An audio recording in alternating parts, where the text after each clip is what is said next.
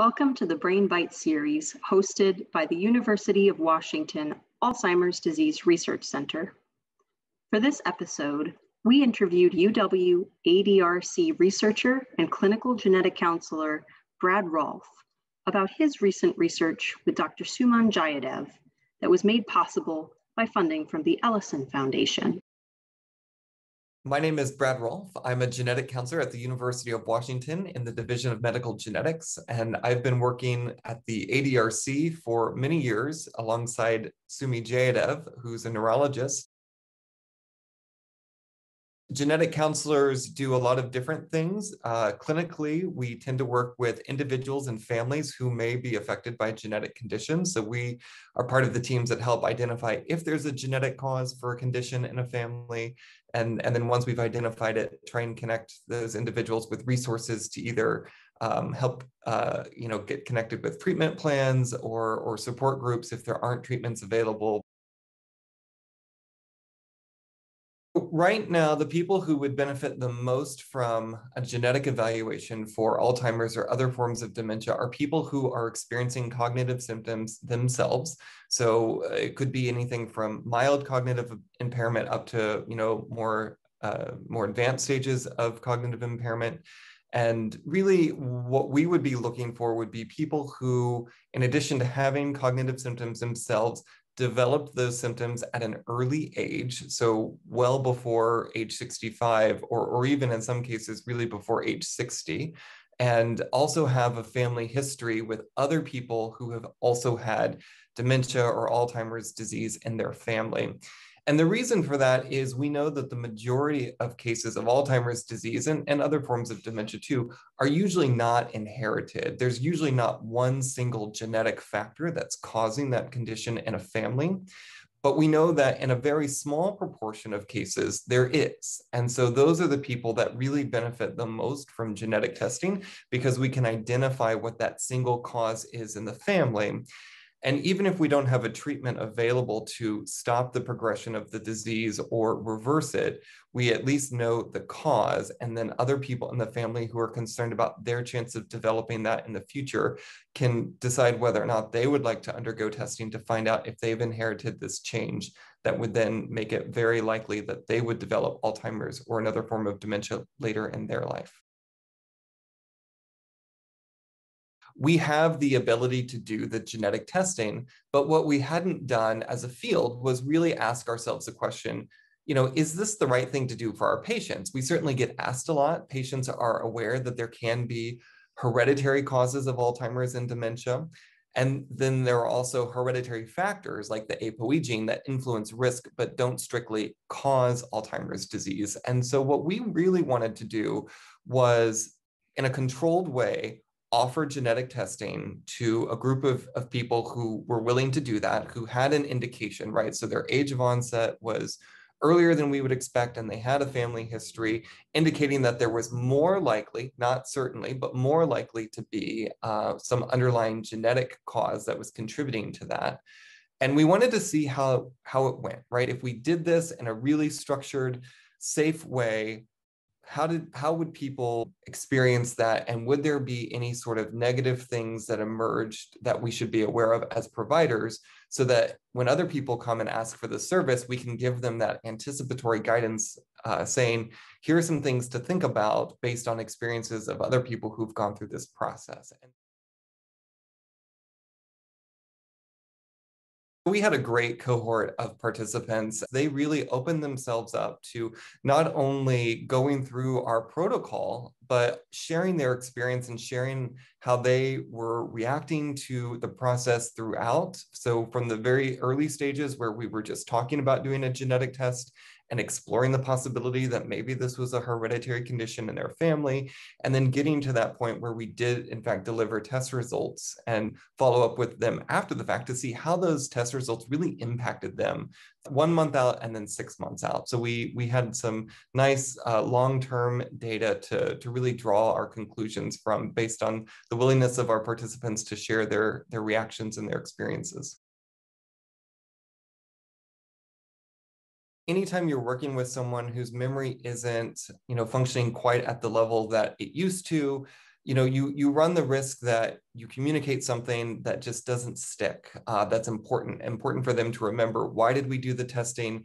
What are the possible results that we're going to get? And so we designed the study quite deliberately to have participants and a co-participant. Our big challenge was trying to assess where people were at in the moment, right? So during these visits, and it was something that, we did our best to gauge with open-ended questions and getting people to tell us what they understood from what we had just communicated to them. And then we followed up with that after the visit with some surveys. And that's when we found that people really did remember the results that we gave them, and they remembered the significance of those results. So whether or not they were positive or negative or uncertain. And that was really helpful for us to know, because I think that's a big open question that a lot of people who are working with patients that have dementing illnesses wonder about. How likely is it that people are going to, hear this information, but then not internalize it, not remember it, and then not be able to benefit from it? So what are we talking about when we're doing a genetic test called exome sequencing? We're actually looking at the parts of a person's genetic information that are called genes, right? So we're looking at a person's genes, which in most cases are used by the body to make some sort of product that's necessary for our bodies to do all the things that they have to do, right? So our genes tell our bodies how to grow, how to develop. And then once we are, grown and developed, running all of those processes that keep us going, day after day. And so when we do a genetic test that looks at those genes, we're actually reading through them in the same way that you would read through words in a book. And what we're looking for are changes in that sequence that may or may not be significant. So we start by just looking to see, are there any changes? And then the changes that we identify, we then have to do a second step where we try to figure out, is this a change that damages that gene and causes it not to function correctly? Or is this a harmless change that has no impact on the gene? We spent a lot of time talking about the best approach to genetic testing. So exome sequencing looks at all of the genes that we have. But there are other types of genetic testing that look at more focused areas of our genetic information. And so typically what we do in a clinical setting is, see a patient who's got a specific condition that they're worried about or symptoms that might be consistent with a particular condition or group of conditions. And then we order a targeted genetic test that looks at the genes that are specifically associated with that condition or that group of conditions. And we found in our study that, if we had done that approach, if we had done the focused approach, we would not have missed anything. We didn't learn anything extra by doing the exome sequencing. All the patients in our study who had a positive result would have been identified on one of these focused genetic tests. And so we called into question the benefit of doing a more general genetic test, because it didn't seem to necessarily add anything from the perspective of addressing what's causing the Alzheimer's or dementia in that family. We had 50 different participants, and all of them had either early onset themselves, a strong family history, or both of those things. And out of those 50, only 3 people had, one of these really harmful changes in a gene that causes it. So it's still a really small proportion of people who have those really remarkable histories of early onset and strong family history. And so for that reason, we tend to be pretty selective about who we're offering clinical genetic testing to. I think the important thing to acknowledge is that everybody has a risk of getting Alzheimer's or dementia. And this is an age-dependent risk. So what that means is the longer you live, the higher your risk for that condition is.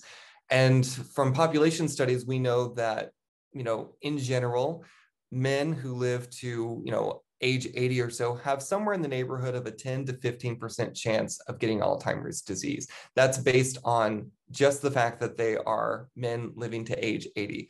Women's risk also living to age 80 is closer to 20%. So there is a higher risk for women. And it's unclear exactly what the cause of the difference in risk is. But like I said, those risks are just based on sex and age. We know that if you start adding in other information, that those risks can be increased or decreased. So having a family history where you've got one or more close relatives, like a parent or a brother or a sister who's had Alzheimer's disease, is going to increase that risk a little bit. And so, the tricky thing is all of these different risk factors that we can look at and factor in can move that risk either up or down, but it doesn't tell you at the end of the day whether or not you are or are not going to get the condition. It just gives you a better idea of what the chances that you'll get it.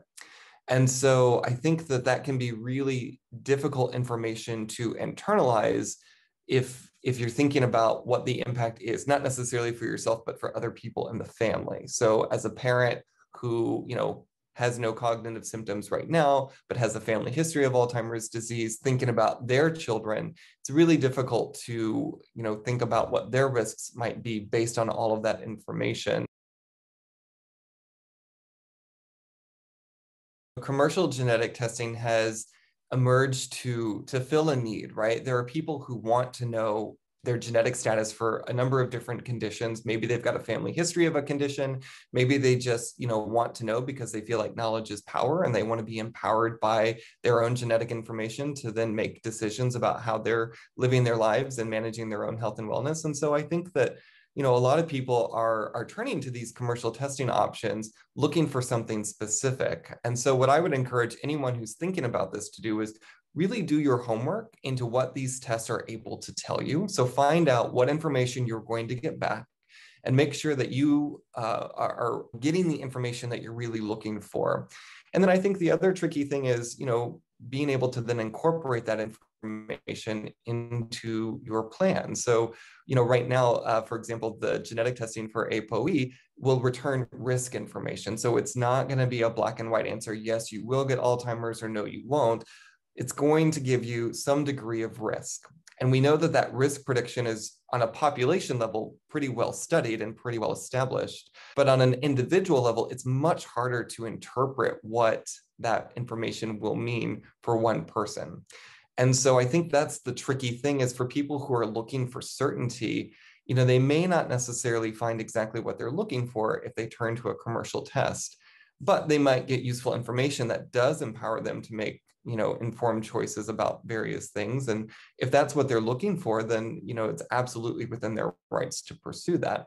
But, certainly it's a really nuanced area, when we start getting into degrees of risk. And I think that everyone needs to think not only what do you want to know, but also how are you going to feel when you get that result back? Because once you know, there's no way to go back and unlearn something like that, a genetic test result that tells you that you've got a higher risk for a condition.